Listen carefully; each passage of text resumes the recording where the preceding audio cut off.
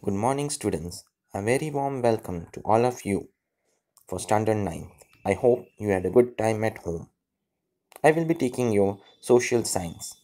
Today, we will understand that how and what was the importance of social science, and we will continue with chapter first.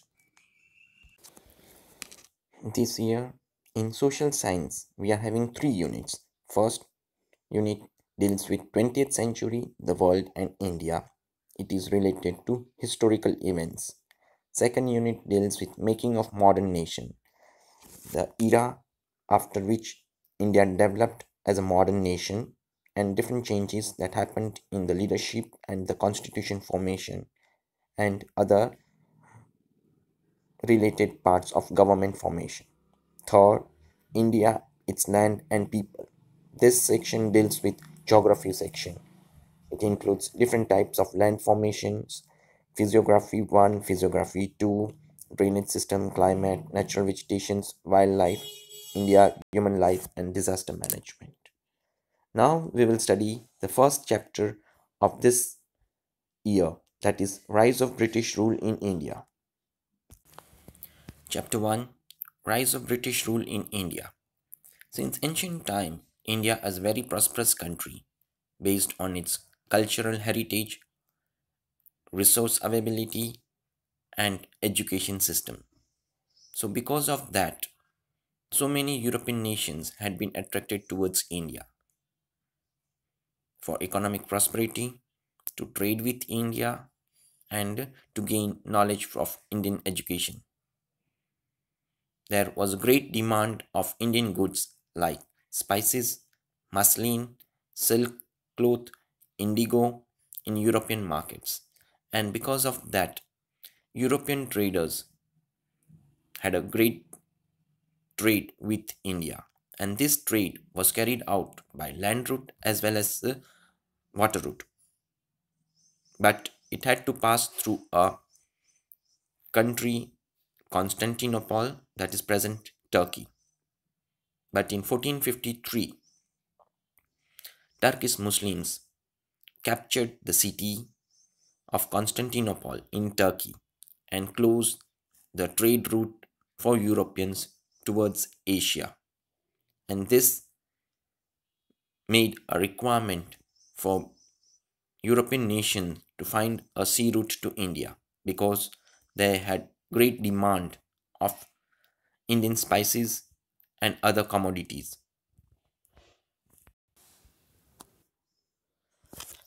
So there was a necessity for Europeans to find out a new sea route to India. Many European nations like Portuguese, Spain, French, all these people tried their luck to find out a new sea route to India.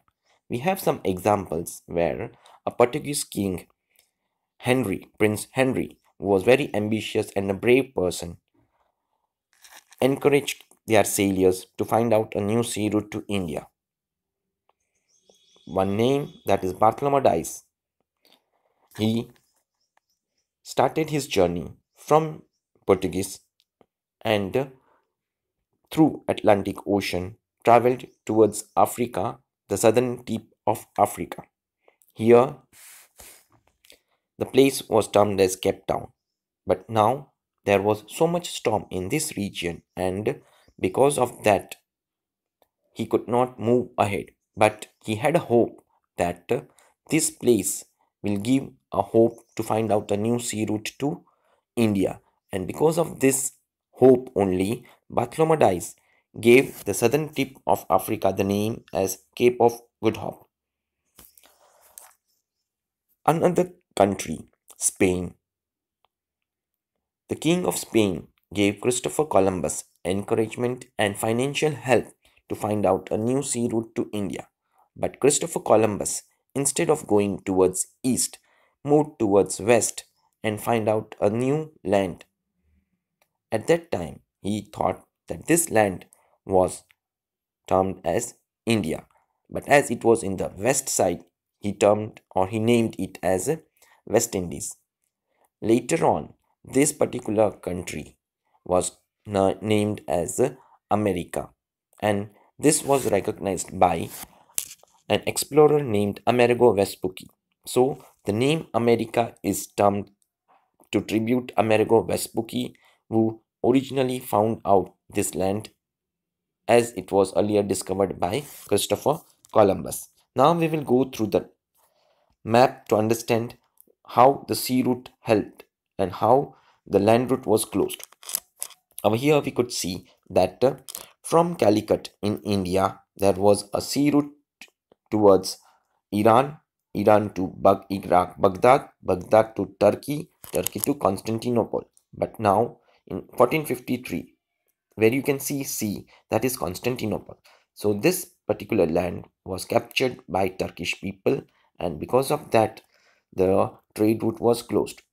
And later on, from Portuguese, Bartolomé from Lisbon. Lisbon is the capital of Portuguese, and from there he traveled towards the southern tip and found out a Cape of Good Hope because there was some hope for him to reach towards India, and the way was through Atlantic Ocean.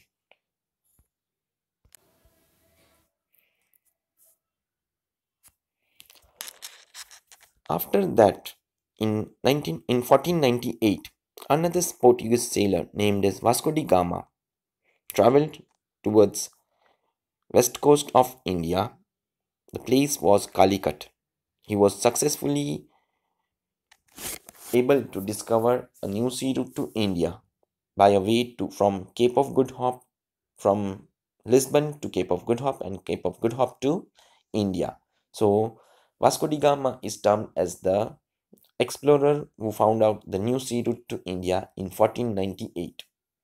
And at that time, Calicut, the place in India, was ruled by King Zamorin. And King Zamorin gave Vasco da Gama the permission to trade with India. So this was the first time after fall of Constantinople that the European nation had started its trade again through a new sea route to India.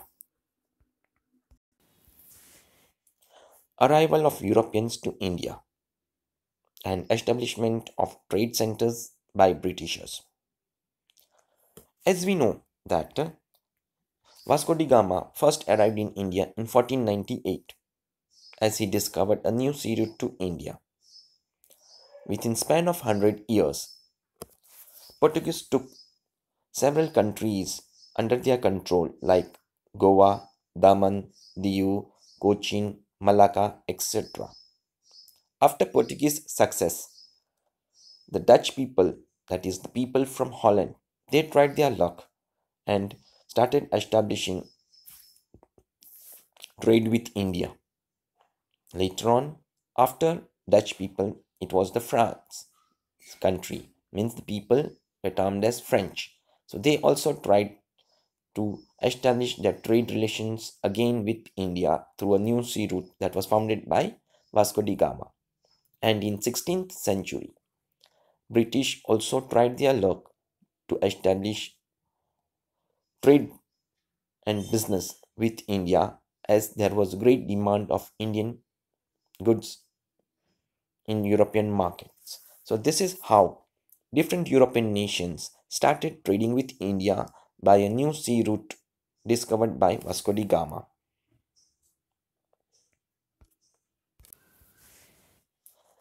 Queen Elizabeth gave permission to East India Company to carry out trade with eastern countries.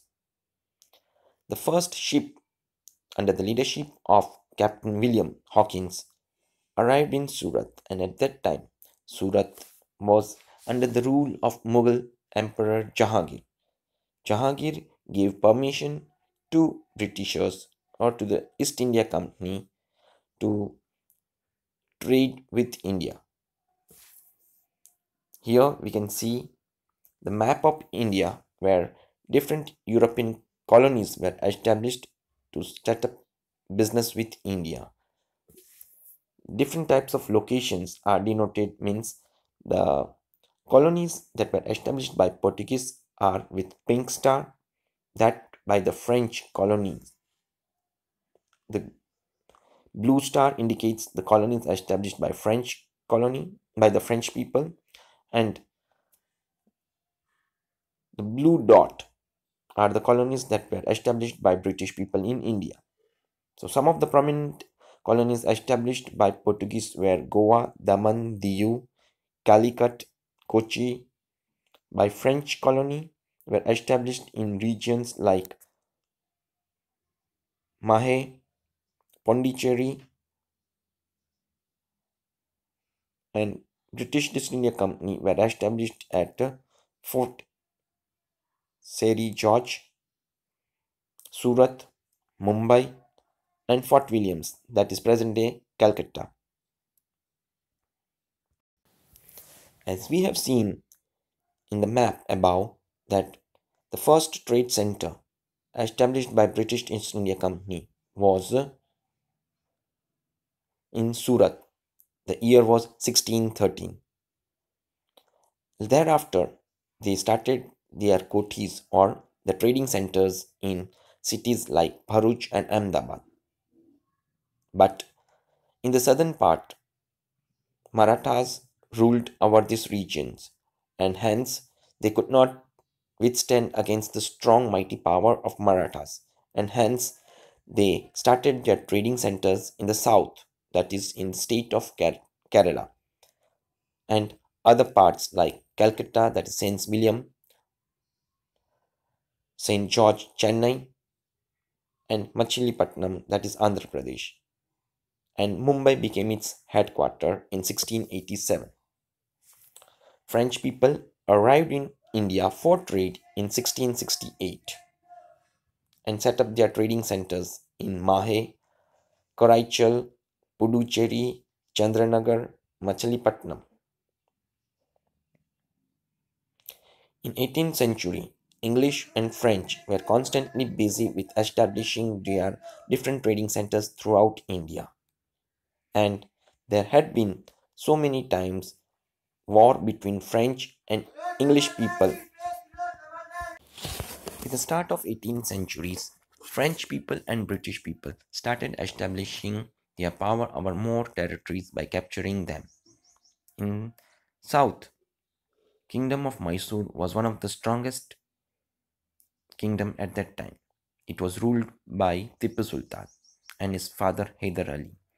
Tipu Sultan was termed as the tiger by the British people because he was very strong and he was known for his valor and braveness. There had been three wars, and these wars were termed as Mysore Wars. It fought in between 1746 to 1763, in which three wars were won by Tipu Sultan, and the fourth war that was fought between British East India Company led by Robert Clive. In the fourth war, Tipu Sultan, because of the treachery of Robert Clive, was defeated. So this led British to rule over the biggest empire in the southern, that was ruled by Tipu Sultan. So after three wars, British were finally successful to capture the Mysore and other nearby places to make a good control over the southern region of India.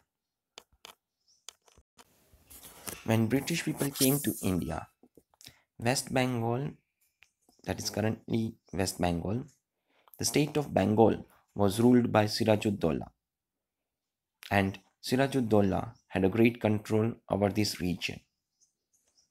But he denied the Britishers to start trade with India from St. Williams.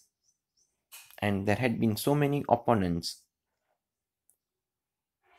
by Sirajuddaulah that created enmity between Sirajuddaulah and Britishers.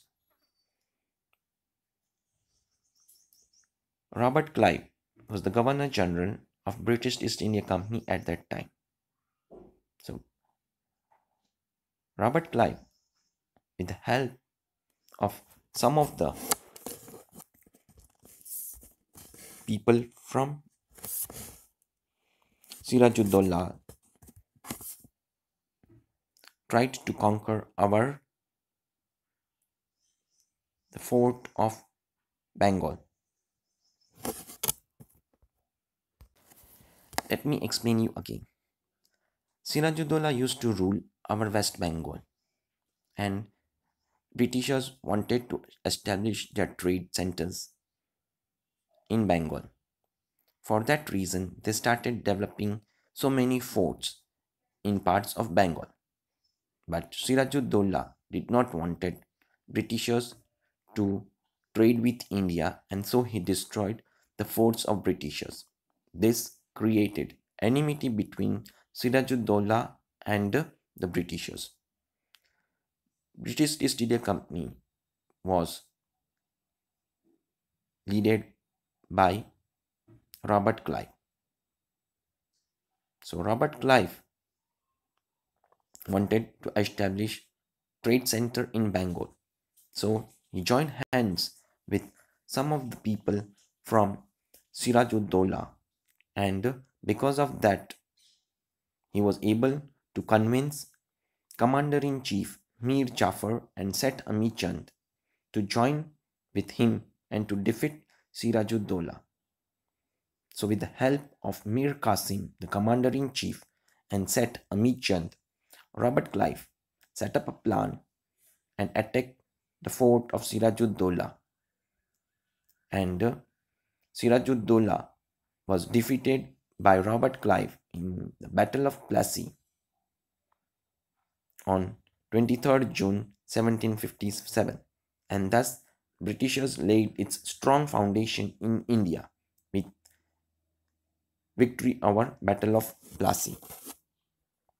And as per the words given by Robert Clive, as Sirajuddaulah was dethroned and was killed in the Battle of Plassey, the new Nawab was Mir Qasim was made the new Nawab of Bengal. And after winning Battle of Plassey, there were 24 parganas or 24 territories or 24 kingdoms, small kingdoms, which were directly under the rule of Britishers or British East India Company. So it was a great win of British East India Company after winning the Battle of Plassey in 1757. Another important battle that was fought between the British East India Company officials and Indian ruler was Battle of Buxar. So after dethroning Sirajuddaulah, Mir Jafar was made the Nawab of Bengal. British East India Company had set up great hands and great control over many territories of Bengal. For more greed, they stopped paying taxes to Mir Jafar, and because of that, Mir Jafar became enemy of British East India Company. So British East India Company dethroned Mir Jafar and made Mir Qasim as the Nawab of Bengal so that they can plunder more wealth and become more prosperous. Mir Qasim was very ambitious, and because of that reason, Mir Qasim fought against British East India Company to get taxes from British East India Company. This was not liked by British East India Company, and therefore they started a war with Mir Qasim. But Mir Qasim took shelter from Nawab of Awadh and Shah Alam, Mughal Emperor.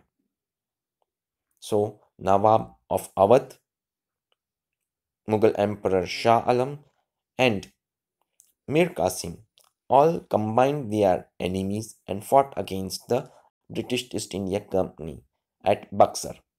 But British East India Company were able to defeat all the three union, that is Nawab of Awadh, Mughal Emperor Shah Alam, and Mir Qasim, the Nawab of Bengal, and thus British got a control over three states, namely the Bengal, Bihar, and Orissa.